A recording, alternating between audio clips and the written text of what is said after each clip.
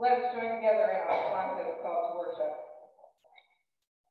What are you waiting for?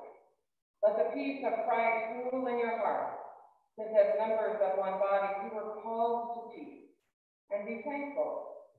Lord, you have established peace for us. All that we have accomplished, you have done for us. Where is your peace? Submit to God and be at peace with him. Peace comes with Christ. Suddenly a great company of the heavenly host appeared with the angels, God saying, "Glory to God in the highest heaven, and on earth peace to those on whom his favor rests." From the God of peace. The God of peace will soon crush Satan under your feet. The grace of our Lord Jesus Christ be with you. Peace is near, God with us. Surely his salvation is near those who fear him, that his glory may dwell in our midst. Love and faithfulness speak together. Righteousness and peace kiss each other. The birth of Christ is the birth of peace. Therefore, since we have been justified through faith, we have peace with God through our Lord Jesus Christ. What are you waiting for? The Bowers family and our Advent candle lighters today.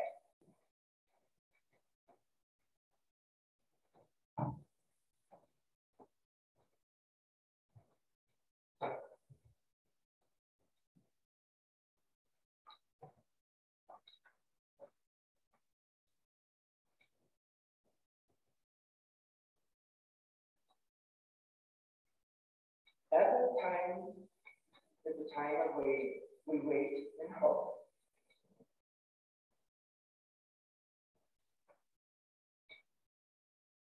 As we wait, we join the Spirit's work in spreading peace wherever our lives take us. And as peace spreads, so does Christ's light. Today we light the candle of peace. As we wait, let us be people of peace.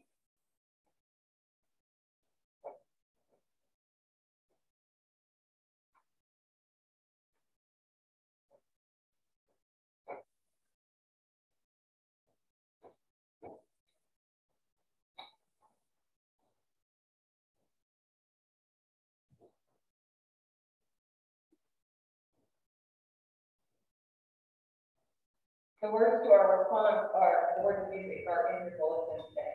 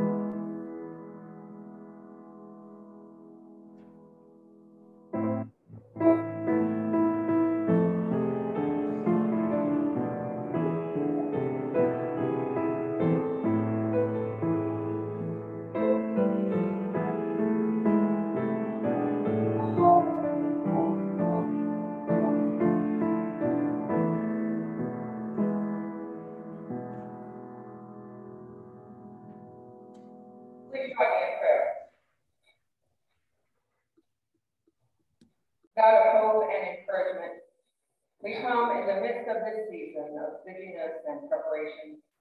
Help us to slow down. Help us to slow down to listen for your voice.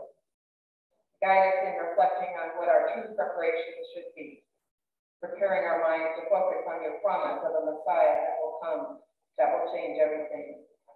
We need to prepare our spirits to praise God for prophecy and promises. We need to prepare to find hope and encouragement, peace and joy. In this time, help us prepare our hearts to receive also the gifts of love and hope. May this time of worship open our hearts and minds to be attuned to your voice. We pray in Jesus' name. Amen. As you are able, let us stand together and sing our opening hymn, number 9, O Come, Emmanuel.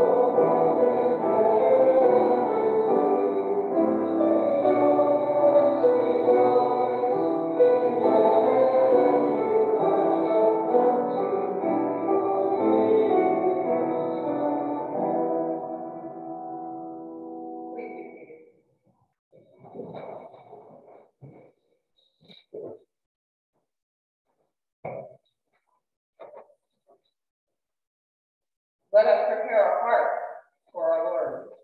Let us make our confession to God.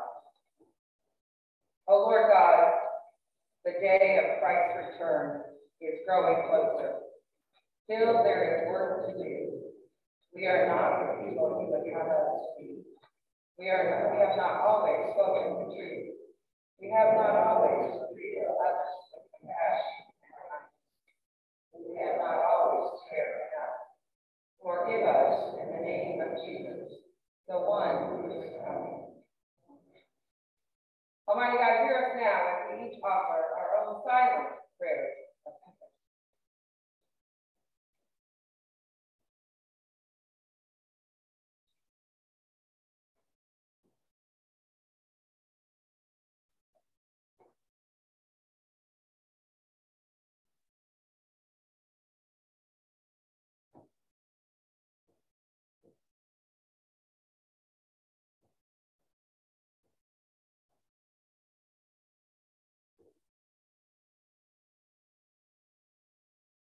In Jesus' name, amen.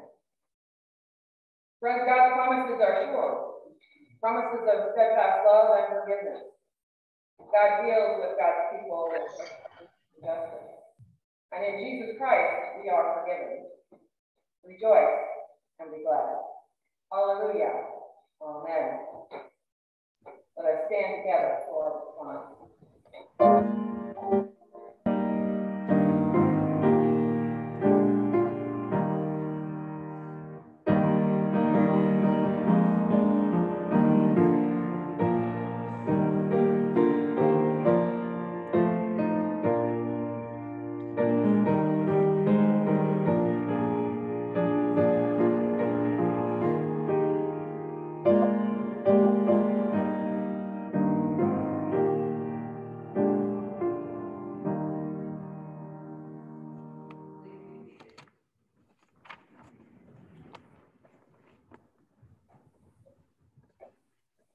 Please join me in the prayer for illumination.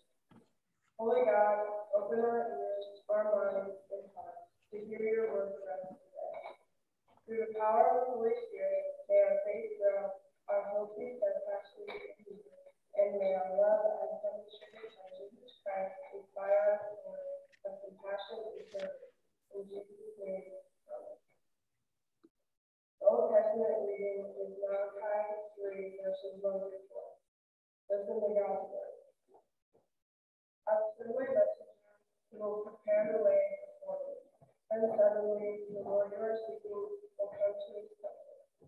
The messenger of the covenant whom you desire will come, says the Lord. But who can endure the day of his coming? Who can stand when he appears? For he will be like a refiner's fire or a launderer's soap. He will sit as a refiner to refine our soul. He will purify the leavenings and refine the labor and cloak. Then the Lord will have those who will bring offerings of righteousness. And the offerings of Judah and Jerusalem will be acceptable to the Lord, as in David our Zion has been praised.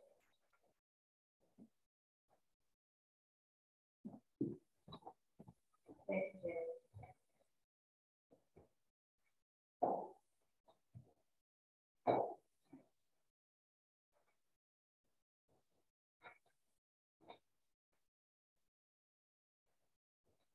Our New Testament reading comes from the Gospel of Luke, chapter 3, verses 1 through 6. In the encounter, that curmudgeon of the Advent season, John the Baptist. Here now, the word of God. In the 15th year of the reign of Tiberius Caesar, when Pontius Pilate was governor of Judea, Herod, tetrarch of Galilee, his brother Philip, tetrarch of Syria and Turnexus and Bithynia, tetrarch of Abilene. During the high priesthood of Ananias and Sapphira, the word of God came to John, son of Zacharias, in the wilderness. He went into all the country around Jordan, preaching a baptism of repentance for the forgiveness of sins, as it is written in the book of the words of the prophet Isaiah, a voice of one calling in the wilderness, prepare the way for the Lord, make straight paths for him. Every valley shall be filled in, every mountain and hill made low. The crooked road shall become straight, and the rough ways smooth. And all people will see God's salvation. This is the word of the Lord. Thanks be to God.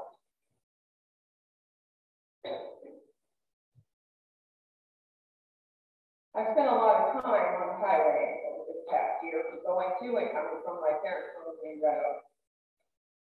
My route includes the bike highways and interstates. Those kind of roads are efficient for moving people and goods from place to place. Those kind of roads are designed to keep people safe as possible for travel at higher speeds. And during my travels over the course of the summer, spring and summer, I've encountered a lot of road construction. As we all know, in our part of the world, spring, summer, and fall are construction season. And there have been 4 big projects on my regular route. Most of them bridge approaches being replaced or raised. Most recently, my regular southern route had to be changed because there was work on Interstate 29 around Council Bluffs and Omaha, that little corridor that goes between the two cities. So now I've been rerouting, go south of Black, get on 880, and then eventually you follow that and it takes you down to 29. Interesting to me, at least on that construction detour, was another construction project going on.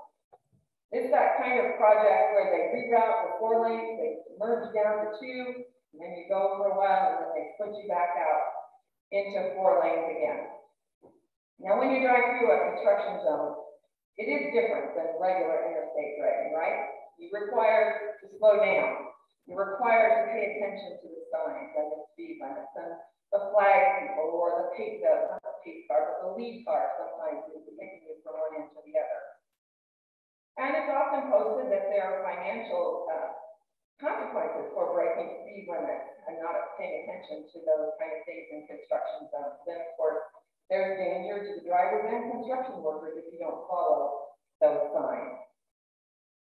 Now we know that divided highways or interstates allow separate sets of lanes of traffic to move in different directions safely.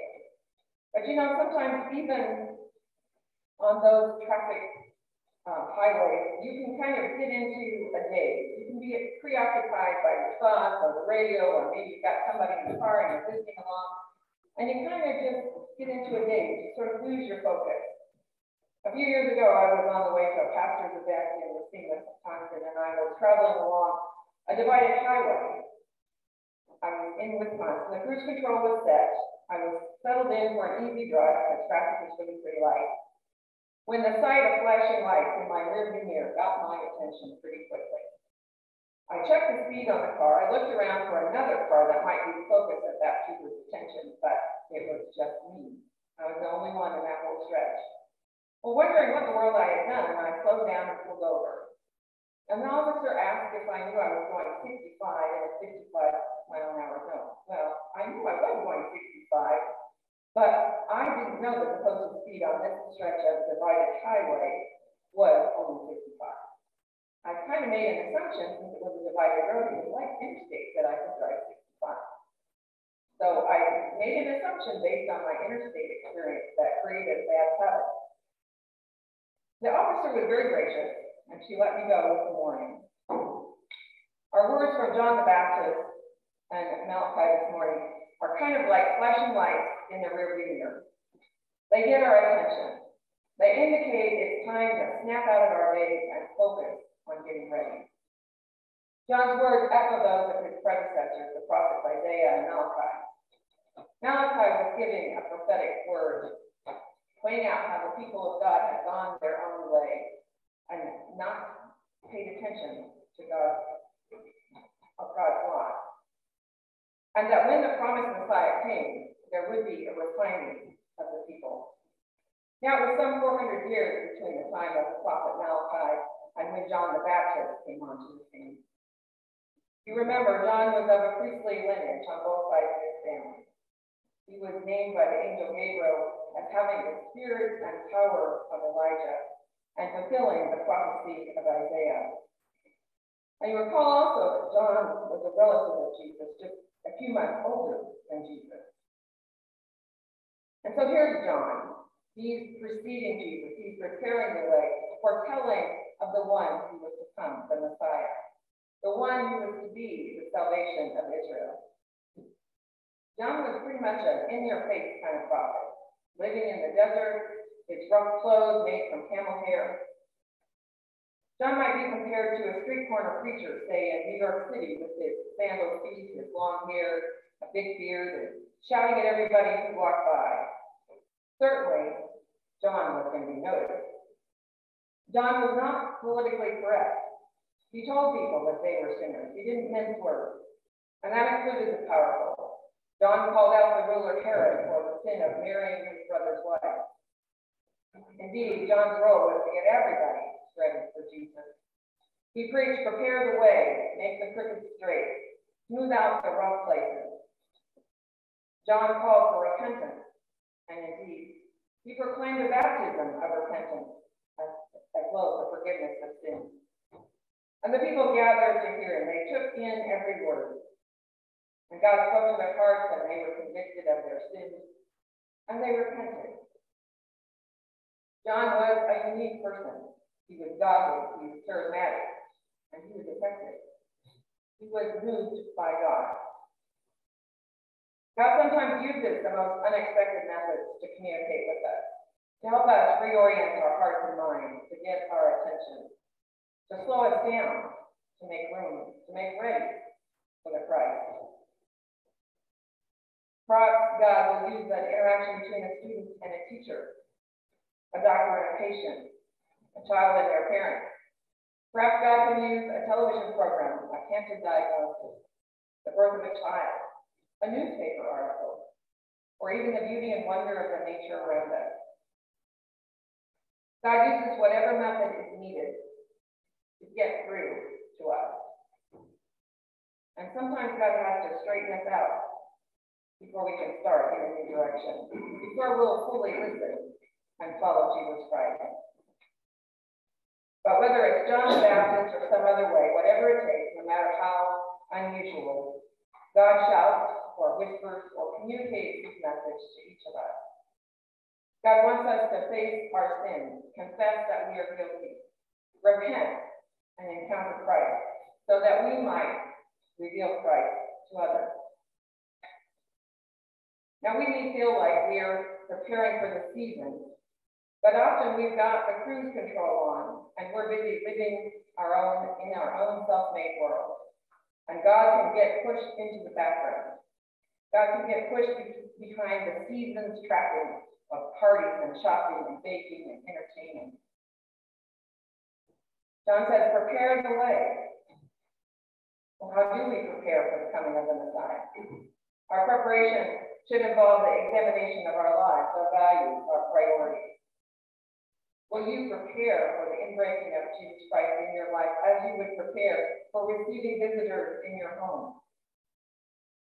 Unless we hear and heed John's words, we're not really ready for Advent or Christ coming. We're not ready for God to break into our lives, to change us.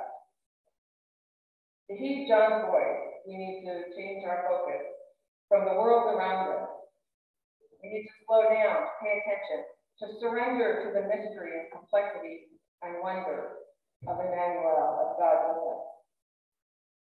We prepare our hearts as we join together in worship with our faith community. And when we lift our voices into common things like the Lord's Prayer, we join that great cloud of witnesses who walked this road before. Or when we voice the words of the Apostles' Creed, we affirm the promises of the communion of saints of life everlasting. When we sing the hymns of the church, including the carols of Advent and Christmas, we hear in the melodies and the harmonies the promises of Scripture, and we are reminded again of those who turn to these songs for hope and comfort and strength through the years.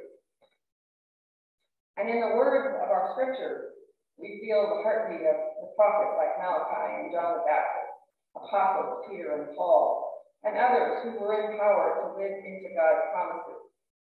And we're granted the courage to face unknown futures unafraid.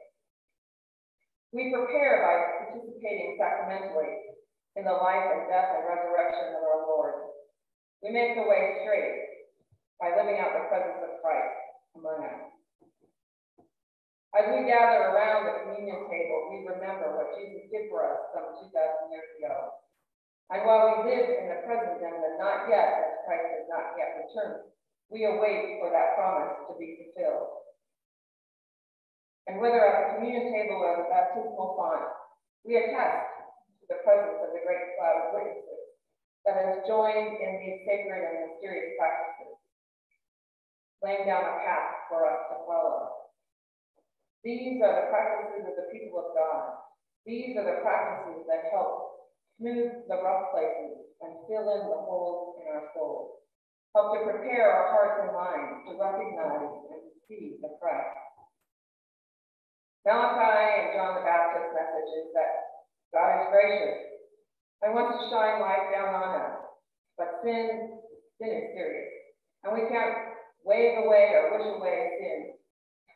And we are reminded that if it weren't for the curse that God declared on sin, and the way that Christ took that curse upon himself, took that to the cross, we would not gather to sing carols about his birth, or we would not celebrate his resurrection by singing praises to our triune God at Easter time. John calls us to examine and to change our hearts, to make our lives, to make ourselves ready to receive Christ when he returns. In the meantime, we can wait and hope in the glorious future life we've been promised. May God reveal to each of us all that is wayward in our lives, that we might do what is necessary to prepare the way of the Lord, to make his path straight, so that we might all look forward to the day when all people will see the salvation of God. Thanks be to God. Hallelujah. Amen. Please stand together as you are able for our hymn of response. It's number 10. On Jordan's bank to Baptist Christ.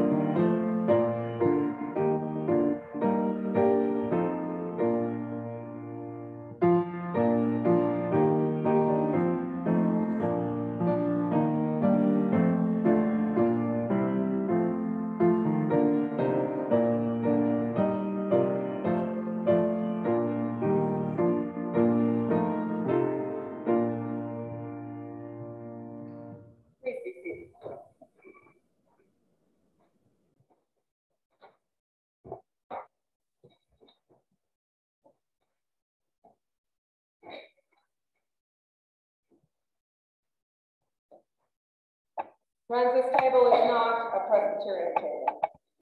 This is our Lord's table, and it is open to all who declare Jesus Christ as their Lord and Savior. This table welcomes all of God's family. The brokenness and the diversity, all of God's people are welcome here. We gather at this table assured of the love of our God, empowered to share that love with others. This is God's table. There is room for everyone at this table. Please remain seated and let us join together in our communion hymn, I Come with Joy, the 507, we're singing verses 1, 3, and 4.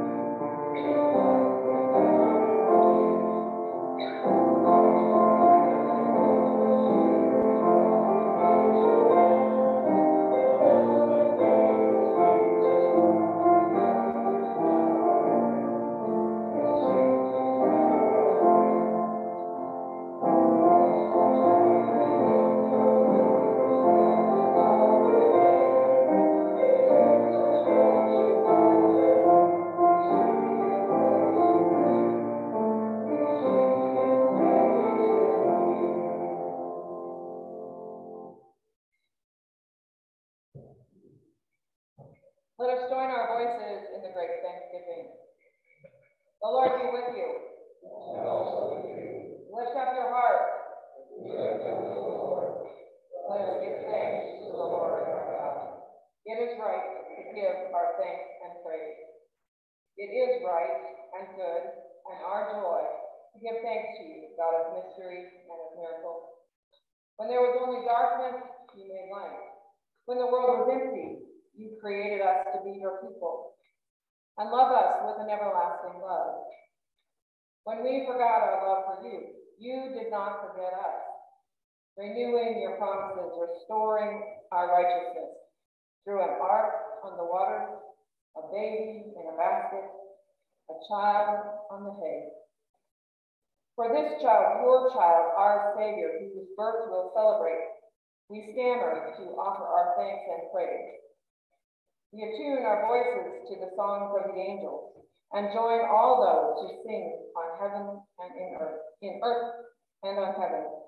Therefore, we praise you, joining our voices with the celestial choirs and with all the faithful of every time and every place, who forever sing to the glory of your name.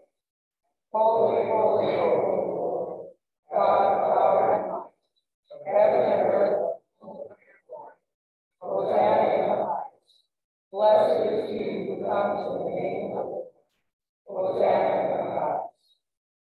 We praise you, O God, for the child, your Son, swaddled in cloth in a manger, wrapped in a shroud in a tomb, born in humanity, raised in glory, that we might be raised with him, and all the world restored. Great is the mystery of faith. Christ has died, Christ has risen, Christ will come again.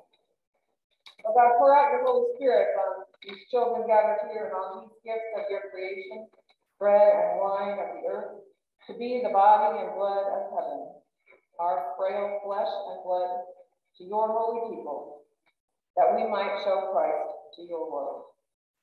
We find ourselves in a world with much strife between peoples and nations. And we pray this day, Almighty God, that you might guide those who are working to calm warring spirits, find a way to maintain and peace among us. We pray also, O God, for the many broken places in our society, families broken by abuse or divorce or health issues. We pray, great healer, that you might work to knit together the broken places in our own lives and the lives of others. Let us pray together. We pray, O God, this day for Marty and Misty and Milton and Bev and Diane and Joseph. You know, O God, what kind of healing each one needs. We pray also, O God, for those who grieve the loss of loved ones. For those who grieve the loss of dreams or home, or who find themselves adrift. By the power of the Holy Spirit, God, may folks feel your comforting embrace. Loving God, we will celebrate the birth of the Prince of Peace in a few weeks, and in these coming days, help us prepare, to watch, and to wait. We pray that we might be infused with your peace, which is always rooted in what is just and loving. We know that in Christ's dying and rising, you gave birth to your church. You delivered us from slavery to sin and death, and made with us a new covenant by water and the Spirit. And so with thanksgiving, we offer our very selves to you. By your Spirit, make us one with Christ, that we may be at one with all who have gathered at this table, and then send us out to be the body of Christ in the world. Through Christ, with Christ, in Christ, in the unity of the Holy Spirit.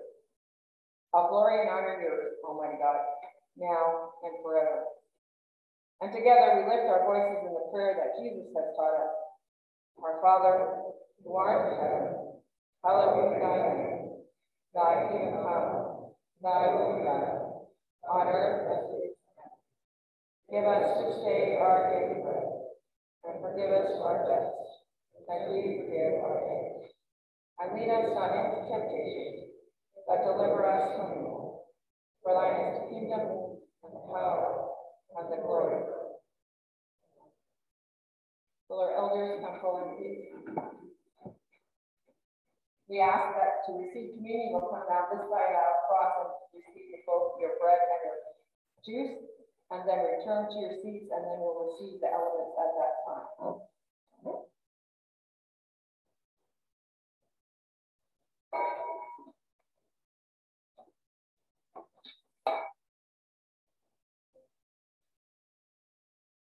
Start from the side over here.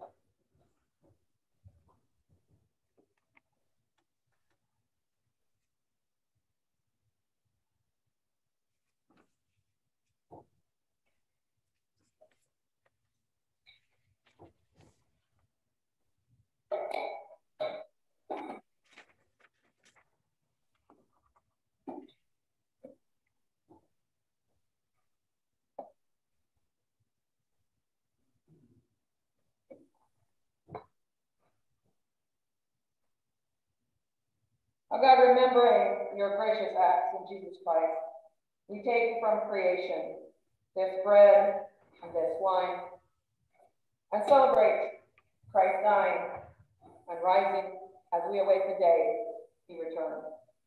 Gracious God, we ask that you pour out your Holy Spirit upon us and leave your gifts of bread and juice, that the bread we break and the cup we bless might be the communion and body and blood of our Lord Jesus Christ. We remember and we give thanks that the Lord Jesus Christ, on the night before he gave himself up for us, took bread, and after giving thanks to God, he broke it, and he gave it to his disciples, saying, "Take, eat. This is my body, given for you. Do this in remembrance of me." And in the same way, he took a cup, saying, "This cup is the new covenant, sealed in my blood, shed for the forgiveness of sin. Whenever you drink of it, do this in remembrance of me." So friends, every time we gather at this table and we share bread and cup, we prepare our hearts, as well as proclaim the saving death of our Lord Jesus Christ until he comes again. These are the gifts of God for the people of God. Thanks be to God. Friends, Jesus said, "I am the bread of life." Thanks be to God.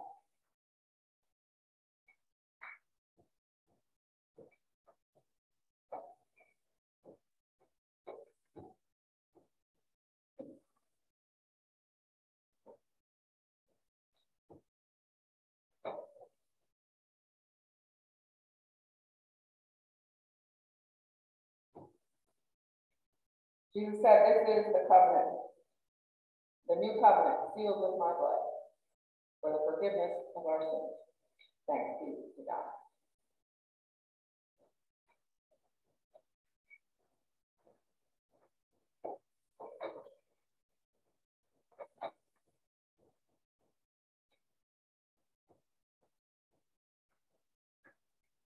Let us join together in our unison prayer of thanksgiving.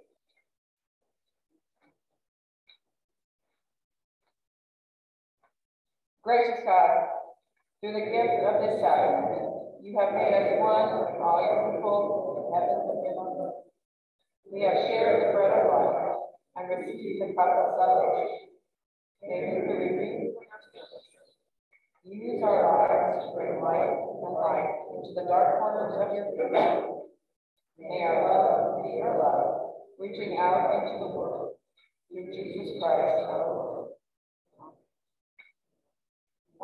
Friends, in this season of giving, we remember that our God is the greatest giver ever, giving us life and love and salvation and the fellowship of the Holy Spirit.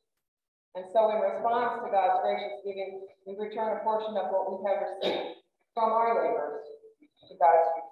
The offering box is at the rear of the sanctuary. I'm happy to say that we didn't get this in the bulletin, but we have special music this morning. Mark is going to, it's Hallelujah, Christmas Hallelujah. Correct.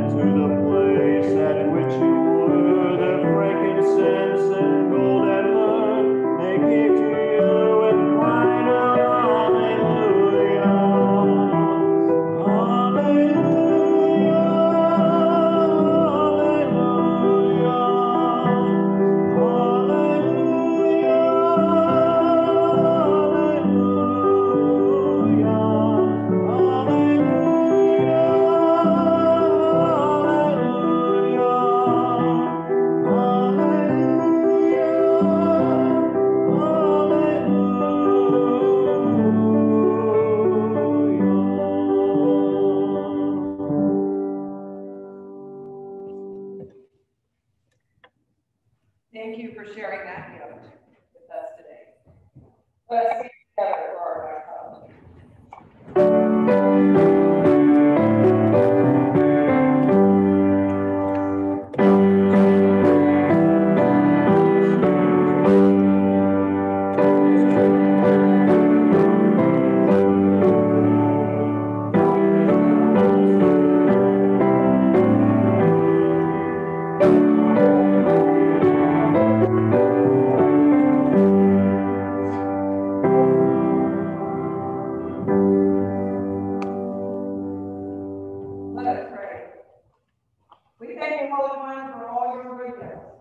Especially the gift of prophecy that calls us to prepare and the promise of coming. In thankful response to your gifts, we offer our gifts of peace, commitment, and financial support, that we may hasten the day when all God's holy mountains will live together in peace. Amen. Our closing hymn is number 368. I've got peace like a river.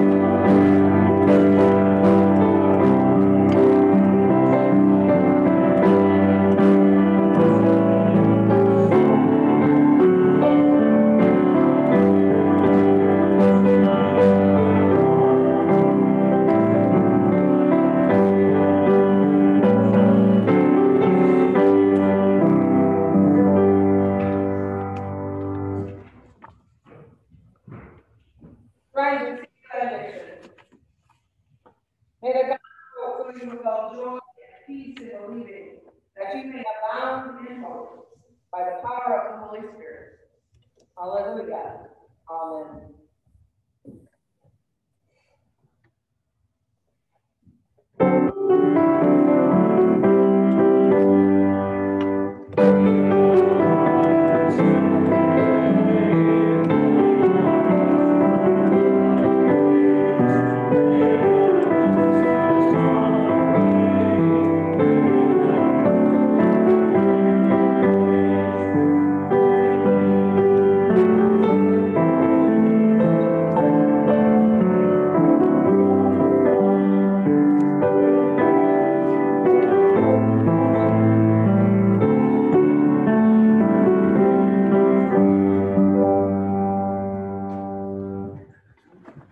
Mark, do you want this?